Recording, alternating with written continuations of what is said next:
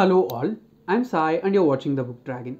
In today's video, I want to talk about 10 apps and sites from which you can listen to audiobooks for free. I'm going to talk about 5 apps, 3 websites and 2 subscriptions which are free in the beginning but later on you'll have to pay for them. I'll talk about the pros as well as cons you'll have while you pay for the subscriptions, but other than those two, all the 8 other things that I'm going to talk about in the beginning of the video are completely free. You need not even spend a single penny from your purse. Personally, I have been a huge fan of audiobooks for the past 5 years and I have read hundreds of books just because of the fact that I love listening to audiobooks. I have been listening to audiobooks for the past 5 years and it has been one of my most productive habits. So without any further ado, let's get into the video right away. Talking about the apps, I'm going to talk about really basic apps that everyone needs to have on their phone in order to listen to audiobooks. The first one is the place where you are actually watching this video. There are hundreds of audiobooks on YouTube itself. You need not even struggle that much. Just search for the name of the book that you want to listen to followed by the audiobook. There are hundreds and hundreds of audiobooks that are available for free on YouTube.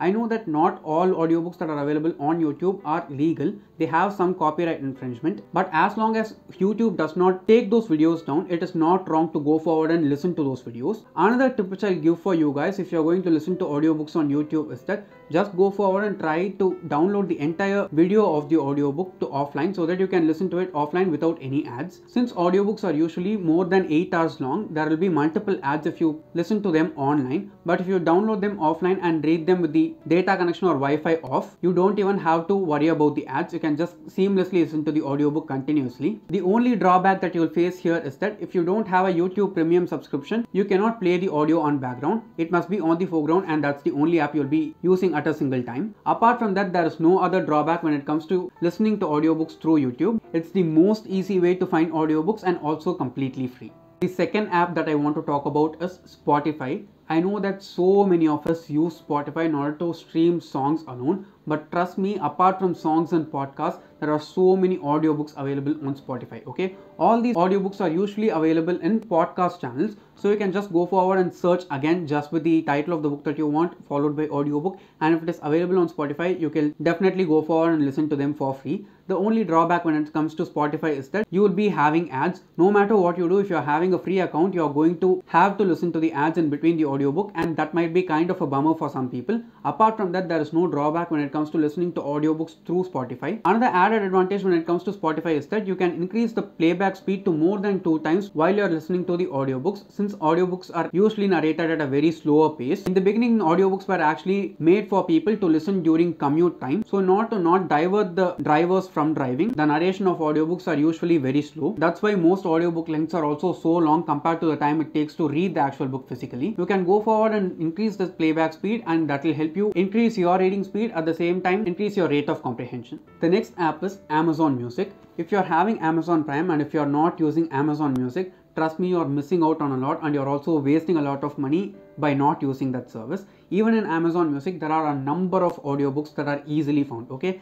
Just like in YouTube and Spotify, just go forward, type the name of the book followed by audiobook and search for it. There are so many audiobooks available on Amazon Music. Not as much as in YouTube and Spotify, but in Amazon Music there are many audiobooks available. And if you're having a Prime subscription and not using it to listen to these audiobooks which are completely available for free, you're definitely wasting that money. At the same time, another thing about Amazon Music is that it does not have ads. Since it comes along with Prime, there is no ads when it comes to Amazon Music. You can listen to the audiobooks uninterruptedly, and I think in Amazon Music you can increase the playback speed up to 3.5 times. I know that people usually listen to audiobooks in a playback speed between 1.5 and 2.5. There are even people who listen to them in 3 times speed. So for people like them who want a very high playback speed, you can definitely go forward and try Amazon Music. If you have Amazon Prime, trust me, it's a huge benefit. The next one is a very basic app and it is Google Podcasts. Okay, it's not even 2 or 3 MB when it comes to the space that it takes on your phone, and it has so many audiobooks. Okay, I have listened to the entirety of the Harry Potter series for free on Google Podcasts itself. Even in Google Podcasts, you can increase the playback speed up to 3 times. You can download and listen to the books offline, and there are no ads when it comes to Google Podcasts. You need not listen to any ads even though it is free. There is this another feature when it comes to Google Podcasts which I liked in the beginning, but nowadays I don't do it. It is that it will chop off the silences and the pauses that the audiobook has even when it is in 2 or 3 times speed when you are listening. It's not always advisable to take up these pauses or spaces and listen to the audiobook continuously, because at times it will just tire you out. But if you are a person who has that high speed of reading and high speed of comprehension, you can definitely make use of that feature also when it comes to Google Podcasts. I'm recommending this app in specific because it does not take that much space on your phone. So even if you have a very basic phone, no matter what kind of Android phone it is and what version of Android you use, Google Podcasts will not take that much space on your phone, and it will help you listen to a lot of audiobooks for free without ads, and you can even download them for offline and listen to them seamlessly.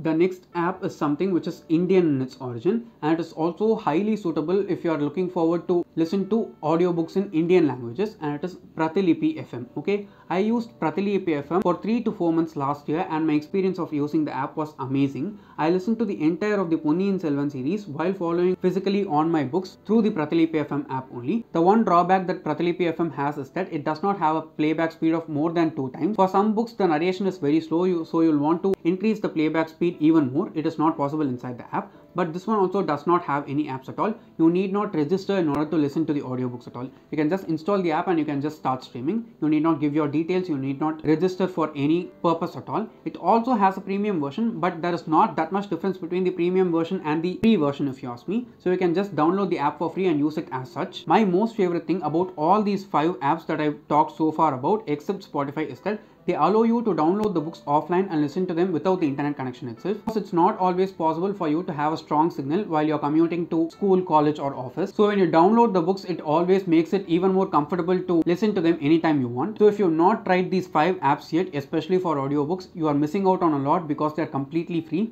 Now talking about the 3 websites that I talked about in the beginning of the video. The first website is vk.com. I'm sure many people are familiar with VK. If you're not familiar with VK, it's just like a Russian version of Facebook. You can sign up with VK with a phone number and a password, and you can do anything that is available in VK for free. It also has a premium version, but it is not necessary in order to listen to audiobooks. There are so many groups and channels inside VK which just provide audiobooks for free to listen. One drawback when it comes to VK while listening to audiobooks is that they don't have the facility to change the playback speed. You have to listen only on the normal speed. So if you're a person who's comfortable with listening to audiobooks in their normal speed, you can go forward and try the VK website or the app. But just remember that you have to register with your phone number or email ID, and only then you can use it. That's the only drawback if you ask me. Even playback speed is not that much of a drawback because the quality of audiobooks inside VK is always really good. The quality of the audiobooks is as good as it is in Audible. So if you're okay with registering and if you're okay with not being able to change the playback speed, VK is definitely a great free choice in order to listen audiobooks. The next website that I want to talk about is tokibook.com. I have listened to a ton of audiobooks from tokibook.com. Trust me, if you want to read entire series without any problem at all, go forward and listen to them from tokibook.com. The playback speed can be increased to only 1.5 times speed, but the experience of listening to the audiobooks from this one is just crazy. 1 or 2 years back, we even had an app for tokibook.com on the Play Store, but as of now, it is not available to install and use in India. So I also don't have the app. I'm also listening from the website only when I want to listen to any audiobooks that is available only on that website. It has some ads also, but it is not a huge hindrance if you ask me, because for 1 hour you will get a maximum of 2 ads, and both of those ads can be skipped also. As a whole, this is a great website to go forward and listen to audiobooks from for free. You can use it on your mobile phone, tablet as well as PC. It does not matter what device you use it on, the quality remains the same. The website also does not get hanged, and there is this facility to bookmark the audiobook from where you left, and when you get back into the tab and start listening to the audiobook, you can resume from the place where you left. With all these facilities, it is completely free, so go forward and try it for sure. The next website is galaxyaudiobook.com. This one is also very similar to tokibook.com when it comes to its interface and the library that it has. But the added advantage to Galaxy Audiobook is that you can increase the playback speed of the audiobooks to up to 2 times. It's not just limiting to 1.5 times. It has so many complete series that you can go forward and listen to just for free. It has ads, but just like in Tokibooks, it's not a huge hindrance. You get very short ads, you can also skip them without any problem at all. And this website also has the bookmark facility. The special thing about Tokibook as well as Galaxy Audiobook is that you need not register using any way at all. You can just go forward and stream the audiobooks for free. It is not like like they have all the latest books that are out so far in the website. They have quite a bit backdated books like from the past 1 or 2 years, but even that is very difficult to find on some paid subscriptions itself. So if you are interested in reading a bit backdated books which are like 1 or 2 years old, you need to go forward and try both tokyobook.com as well as galaxybook.com, because these are just out there for anyone to use, and people who are not interested in spending that much money in order to listen to audiobooks need to make use of them. Now at last, talking about the 2 subscriptions which I told about in the beginning of the video. The first subscription is my most favorite and which I have been using for the past 4 years. Even now I have the subscription running, and it is Storytel. Storytel has audiobooks from different languages. It has English audiobooks, at the same time audiobooks from various different Indian languages. But recently they are providing only 4 or 5 Indian languages if I'm correct, and that's kind of a bummer. But except that, there is nothing that can be stated as an issue by me when it comes to Storytel, because I've been using their service for the past 5 years and I've not been disappointed at all at any point. I have enjoyed the performance audio of the audiobooks in this one. I like the recommendations that they give to me depending upon the books that I listen to. And in the past 2 years, they have also made so many improvements for the app, especially when it comes to the playback speed. Now I think you can increase this playback speed in Storytel for up to 3.5 times, which is like super quick. I know people who listen to audiobooks at 3 and 3.5 times speed, so this is just like a boon for them. I personally listen to audiobooks just between 1.5 and 2.5, which is more than enough for me at this point. The special thing about Storytel is that if I'm not wrong, you can get a free subscription for the first 1 month, and after that you just need to pay 299 rupees for 1 month, which is like a great deal if you ask me. Just with the 299 rupees itself, you can easily listen to at least 10 audiobooks, which will cost you at least 10 times the rate if you buy them as physical books. In that sense, if you ask me, Storytel is a great subscription, and that's why I've been having it running for the past 4 years. There are even sometimes during the year which Storytel leaves out many offers. There was one such offer last year with which I was able to get my 1-year subscription for half the price. The one problem with Storytel is that it is just a streaming service. You cannot buy the audiobooks and own them for yourself. You can just listen to them when you're having the subscription. I'd highly recommend anyone who wants to try it to go forward and give it a go.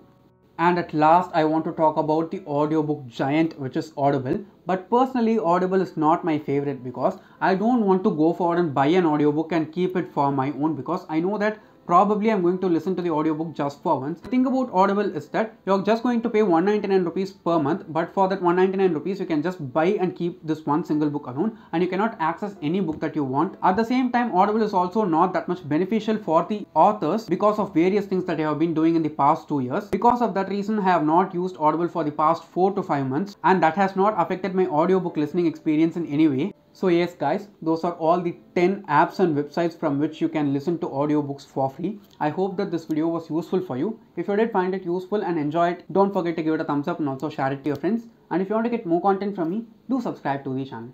Thanks for watching and have a great rest of your day.